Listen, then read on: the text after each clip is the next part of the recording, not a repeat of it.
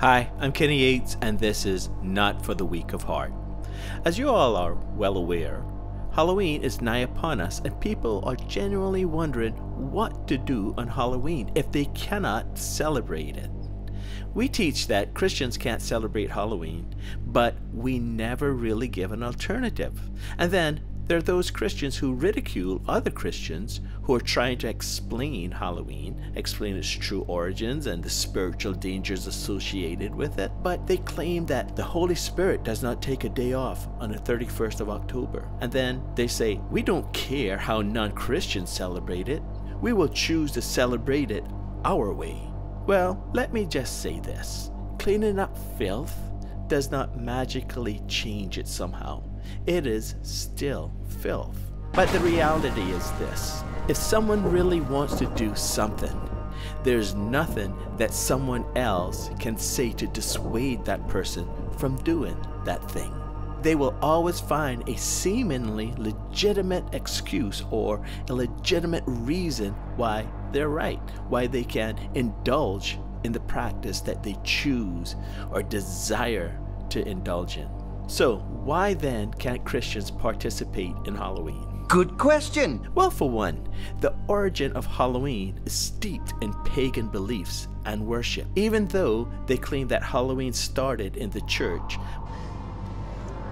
Liar! See our video, The Origins of Halloween, where we explain the real origins of Halloween. The truth is, Paul told us to put our flesh into subjection and stay away from the very appearance of evil. 1 Thessalonians chapter 5 verse 22. And let me just add this. Halloween is the epitome of the appearance of evil. Okay, Brother Kenny. What should we do then? Well, if Halloween is a night of darkness, and it is, then the only way to combat darkness is to shine the light. So how do we do that, Brother Kenny? Well, let me give you 3 examples that you can do.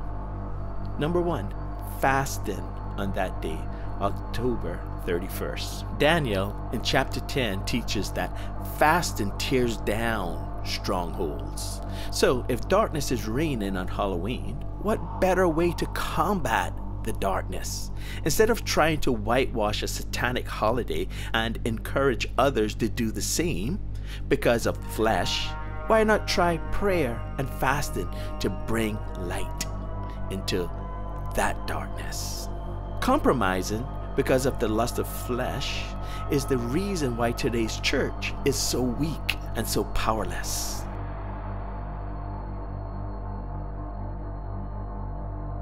Number 2, prayer. You don't have to fast if you don't want to, but spend some extra time in prayer. Maybe wake up a little bit earlier and pray an extra 15 or 20 minutes. Spend some time throughout the day and offer up a prayer to the Lord. Many witches cast spells during this month, especially the night of the 31st of October, Halloween night. If witches and warlocks are casting spells, why are we helping them to celebrate that day? Even if we are not casting spells ourselves, why are we involved? Would it not make much more sense to combat that and counter those dark arts with prayer instead of indulging the flesh? 2 Corinthians chapter 10 verse 4 through 6 says, "For the weapons of our warfare are not of the flesh, but have divine power to destroy strongholds. We destroy arguments and every lofty opinion raised against the knowledge of God, and take every thought captive to obey Christ, being ready to punish every disobedience when your obedience is complete." The problem is, we can't tear down strongholds when we participate in those strongholds, when we help build up those strongholds. But no matter how much whitewash you put on a sepulcher, it still remains nothing more than a grave. Number 3, Bible study groups or worship. These are trying times. The days of tribulation are near. Do you think we have time to fraternize with darkness or feed the flesh? I say no. These are troublesome times that we're in. Jesus said in Matthew chapter 18, verse 18, that whatever we bind on earth will be bound in heaven. Whatever we loose on earth will be loosed in heaven. Do you really want to lose the darkness of Halloween because you want to participate in it, because you want to feed your flesh and your earthly desires? No. We want to spread light. We want to bring the knowledge of God. And the knowledge of God has nothing to do with Halloween. Yeah, I mean, you're making some very good points. Let me summarize everything up for you. Halloween is darkness. Witches and warlocks do cast spells on that night. Halloween is not, and I repeat, Halloween is not a Christian holiday. Therefore, we should refrain from participating in it in any shape, any fashion, any way.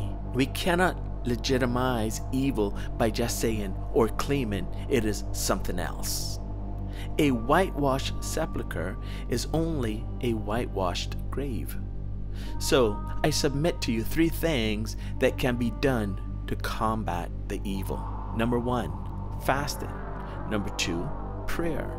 Number 3, group Bible study, group worship. Remember, all sin is rooted in 3 areas: the lust of the flesh, the lust of the eyes, and the pride of life. Don't let the flesh dictate what you do. If you liked this video, please hit the like button, share, and subscribe. Don't forget to hit the notification bell so you'll never miss the post. If you want to grow your relationship with God and have a daily devotional sent directly to your phone or email, subscribe to our website, HoldToHope.org, or join our Telegram channel, HoldToHope. We also have a quiz channel that you can have some fun while testing your Bible knowledge skills with our Bible quiz. I want to say thank you so much for watching. I'm Kenny Yates, and this was Not for the Weak of Heart. Until next time, be blessed and stay blessed.